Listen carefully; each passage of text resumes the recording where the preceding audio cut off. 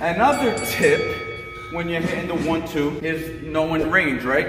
So this is as basic as it comes, but it's also good for you guys to know if I'm in my boxing stand and my punch can land, I take that small step back. So now my punch can't land.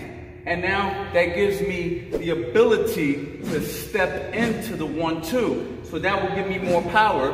So now I can go ahead and step in. And then that's when I go. So when that back comes back at me, notice how I step backwards. In boxing, your footwork is simple.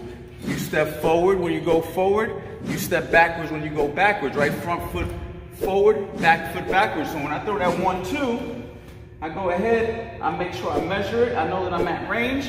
And this is where I'm gonna step in, pop, pop, and then I'm gonna step back.